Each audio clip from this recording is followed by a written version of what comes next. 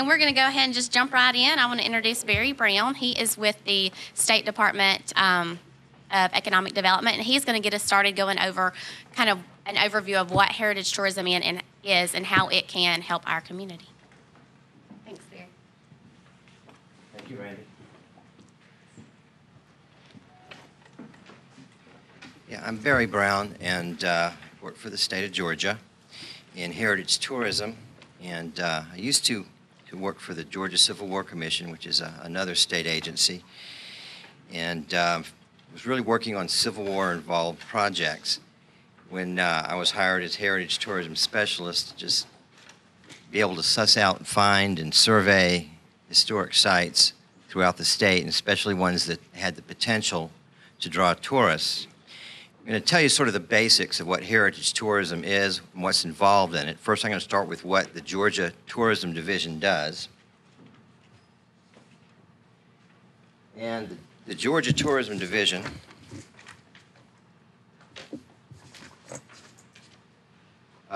this sort of gives an overview that the Georgia Department of Economic Development Tourism Division assists individuals, visitors, and groups to discover Georgia's unique vacation options and make it easy for them to plan a very, hopefully, satisfying leisure stay. We also assist the state's communities and attractions in drawing potential travelers to their communities and their attractions.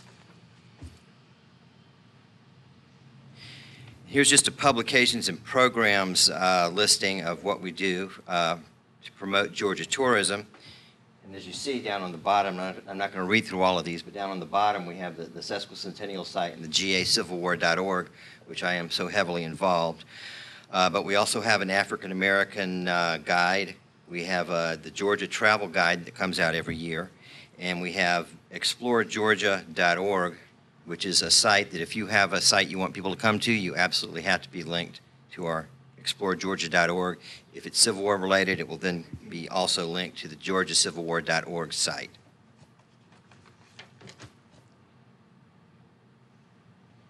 And here is a map of Georgia with the 9 tourism regions broken out. Now, for marketing purposes, we divided the state into 9 travel regions.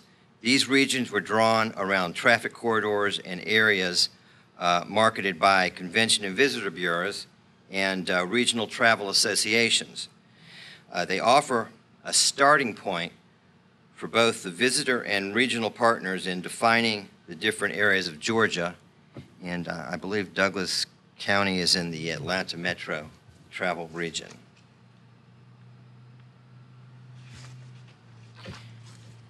Which gets us down to the meat of why I'm here. What is heritage tourism? And the definition I came up with was it's a personal encounter with traditions, history, and culture. Each community has a story to tell, and this is all about your stories, your authentic stories.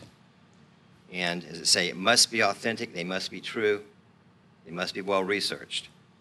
And that's what people want. They want your stories.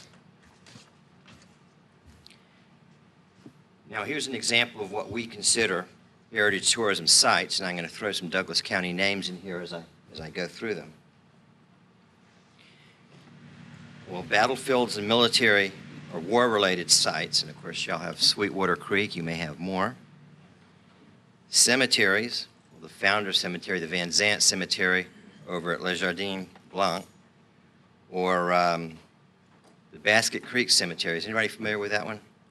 Is that Deerlet? Is that off by Deerlet? Yes, it is. Yeah. Yes, it is. It's on the National Register. I'd certainly like to see it. Courthouses. You have this wonderful 1956 courthouse. Most courthouses in Georgia are from a much earlier style, a much earlier time, or much later. But your 1956 courthouse is almost unique, and I love the neon touch there and the museum and wonderful courthouse. Historic downtowns and neighborhoods, museums, Native American sites, and by the way, Sweetwater Creek is just as much of a Native American site as it is a Civil War site. Plantations and grand historic homes such as Le Jardin Blanc, Native American, I've already said that, excuse me, and railroad depots. And I also wanted to mention the Clinton Nature Preserve and the dog trot log home there. Now, what is the person, or what type of person are you marketing to come visit these heritage sites, and what are their characteristics? Well, heritage tourists tend to be well-educated. The education level is a significant factor that influences cultural and heritage travel. They tend to be older. People between the ages of 45 and 65, they're in their peak earning years. Here's one I like. It's influenced by women. Any of you men in here that has a wife or a mother, you know that that's absolutely true. Women decide how discretionary income is spent, especially when it involves vacations. They are, here's the important one, they are generous in spending, $62 more per day than the non-heritage involved traveler. They're more inclined to stay overnight. They'll eat in your restaurants. They'll stay in your hotels. They'll enjoy your bed and breakfasts. And very important, they insist on authenticity. So I'm just going to have a little overview here. As I say, I haven't done a survey on the county, but you do have some wonderful sites. I may be missing some. But Sweetwater Creek is about 2,500 acres, am I right? Something like that. With a 15-acre Sparks Reservoir. At the time that the new Manchester Mill was built in the 1840s, it was one of the tallest buildings in the state of Georgia. It certainly is styled after the New England cotton mills at the time, and with the red brick and just the way the building's styled and the way the windows are built to let in the most light to avoid having a fire. It's got the beautiful stonework around the mill race. And I don't know what the visitation is per year, but it's just a phenomenal park. Of course, during the war, you have elements of Stoneman's division, which were the Federals, came and took the women who were working there prisoner, charged them with treason, and they sent them north as prisoners. They sent them along with the women of Roswell. There's a famous story of the women in Roswell. People always tend to forget that Sweetwater Creek, the women were also arrested. They were also put on trains in Marietta. They were also sent north of the Ohio River. And the difference, of course, between Sweetwater and Roswell is that Roswell would once again come back to life as a mill town, and Sweetwater Creek would essentially cease to exist as a living town. And here is a view of the beautiful factory shoals along Sweetwater Creek. And this is where you have the Native American history. This is where, well, beauty, nature, and history all combine here. In the summers, I always like to take my son here, and he goes swimming in the rocks. I watch him. He's only 6, but he loves Sweetwater Creek.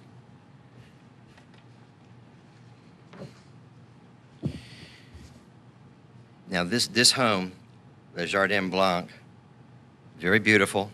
I would consider it as the cradle of Douglasville. And it's on its 11 acres. You get an idea of the original Douglasville, the original intent of its makers. You have the Founders Cemetery with the Van Zant family buried there. You have the gardens. You have the smokehouse out back. It's used as an event facility. It's really a fantastic asset for the city of Douglasville.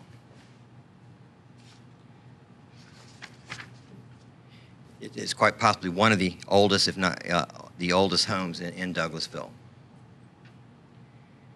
Here is an example of the grounds in the back, which I thought were also very beautiful with the fountain.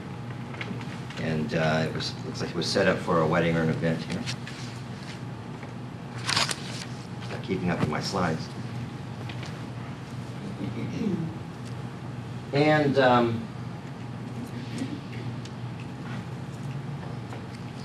And and the marker put up by the Douglasville Historic Preservation Commission in 2005 for the Van Zant Cemetery. So you have the founders right there, a few miles down on the main street from the town in which they founded. And here is the building that I've already mentioned, your 1956 courthouse. It's a beautiful courthouse. What are the museum hours of operation? Does anybody know? Tuesdays and Thursdays. Tuesdays and Thursdays? From 1 to 5. So it's all volunteer? Okay. Well, I really need to stop and see that. I'm going to be bringing my son out to Villa Rica soon, and I think I will stop on the way here on a Tuesday or Thursday and see that. Your modern courthouse, too, by the way, is very beautiful. Now, tourism is, and the point I'm trying to make, it is economic development. It is great for downtowns. It brings in people whose interest and who are interested in heritage and who have money to spend, and that's what's important. The benefits of tourism to your area's economic development now. It generates additional tax revenue, helping to fund community services and the infrastructure. It creates jobs and worker incomes. It diversifies the economy. It generates support businesses. It brings in new money, creating growth, an infusion of cash. It promotes new development. Today's visitor might possibly be tomorrow's investor. And it just improves the overall aesthetic of the community.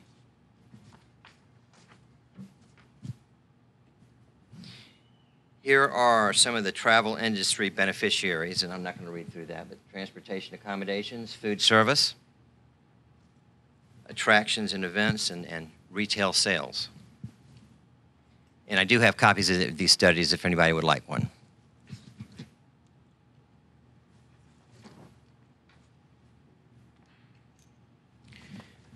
The tourism industry's impact in Georgia. You can see this here, 241,000 tourism-related jobs, 6.3 billion in resident wages. Travelers spent over 34.8 billion in total economic impact, 1.5 billion in state and local revenues, 850 million in tax revenue, and 574 million in local tax revenue. And this is from a 2009 study. So tourism is economic development. It's not a cure-all, but it's an important piece of the economic development puzzle. And we have tourism reps for each of the 9 regions, and you can find who your rep is, who happens to be Brittany Gray, at www.marketgeorgia.org. And my email address, there at the bottom, bbrown@georgia.org. Thank you.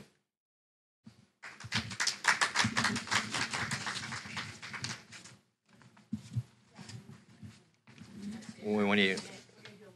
Okay. Okay. Perfect.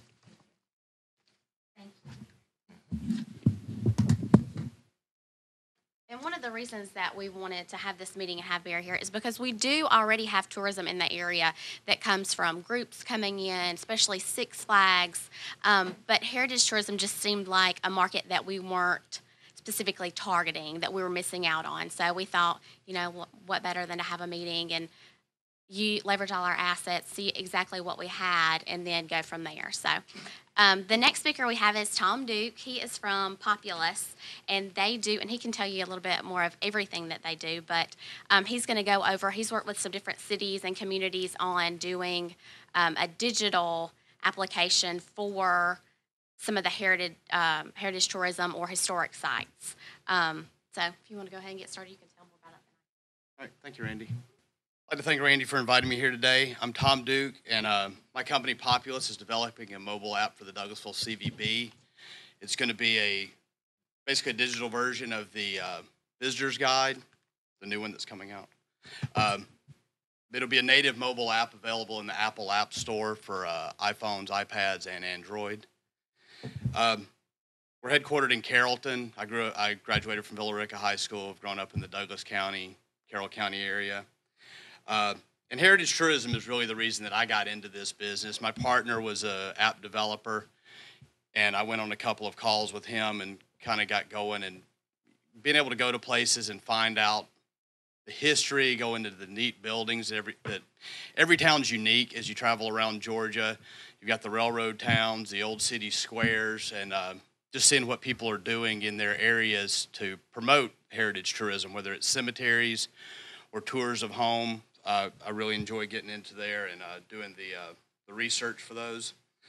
Anything you would consider for a brochure going forward, you really should consider some sort of digital accompaniment. And really, in the next couple of years, the brochure is going to be accompanying the digital version, whether it's an app or a mobile website.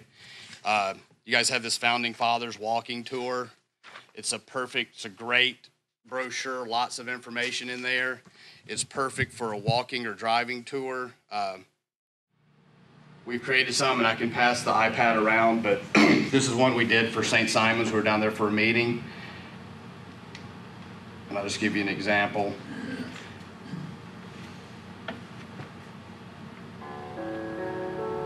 Welcome to St. Simon's Island. So you can put all this in there. St. Simon's Island is the largest island of Georgia's world-renowned Golden Isle. Get the idea, but you go around. This is a 10-stop tour, driving and walking tour of St. Simon's. Cool. It's GPS based. That's really cool. It takes you around. With brochures, if you've ever worked trying to create a brochure, you're limited by space. The larger the brochure is, the more information you put in there, the more expensive it gets. So this is a way you're not limited per se like you are on a brochure. There are limitations, and really the limitations are what a person's attention span is. You can't go on and on about something for 10 minutes. You'll just lose the person's interest. So kind of devised it. You've got a minute, 2 minutes, which that's a lot of text. You know, if you take a page, you can read a page of text in about a minute. So if you think about that, all the things that you fit in your brochures, you can expand on it. All that information that wouldn't fit, you can add to it. You can add pictures, you can add rich media. All of these have pictures accompanied. You put maps for historical places. People like to see what it looked like back when. So if you've got a historic building and you show a picture of what it looked like in 1895 and then what it looks like today and different things it's been used for, that's what people really grab onto, those little nuggets of information that they can take back that they feel like they know and other people don't know. And that's something that we're always looking for. Right now I'm working on with Rome, Georgia on their Myrtle Hill Cemetery. We're doing a walking tour out there. They really promote their cemetery. 1857 was the first interment. It's got a Civil War section. They do a lot of tours out there. They've got a resident historian, Ms. Ann Culpepper. She's wonderful, but I've spent 40 hours with them walking and developing the stories to give it a narrative to carry you through the cemetery. We're going to be working with Richmond Hill. They're doing a driving tour of their historical markers in town, which they're kind of half Henry Ford and half Civil War, and they're bringing that all together. And instead of coming out with another brochure, they're going straight to doing a mobile app. It's a way to reach millions of people for very little money relative to what it costs to get brochures or to take out ads. You could get a driving tour similar to this for less than you could take out a half-page ad in Atlanta Magazine. And this is 365 days a year, 24 hours a day. You can update it, you can make changes. It's not static, it doesn't just sit there. It's living and breathing. And with I think we're up to 200 million people with just Apple customers. You know, you can't reach that many people with print. You can't reach that many people really with television because of all the networks and regional. This is something that gets put out there, and people are starting to look for apps before they go to the internet. The latest numbers from 2 months ago, it's only 0.1%, but more people are downloading apps and surfing the web on their mobile devices, which, you know, that's something to consider when you're doing a mobile website or getting an app. A mobile website is really a courtesy. Just in case somebody goes to your website from their mobile device, they should be able to read it. But an app is a tool for the person to use while they're in your area or to bring them to your facility. And it's marketing. Like I said, the cost of it and having it in the App Store where people can find it. You guys are building a new conference center. The things that bring Douglasville up, people can, you know, if they're considering Douglasville, you can send them to the App Store and they can download the Douglasville CVB app. They can download the historic walking tour, anything else you have, and it just builds up that promotion of the city and the county. Our latest app, if you do have a Apple device, Lake Lanier CVB app just came out last week. It's doing very well. It's featured under the new apps in the App Store under travel.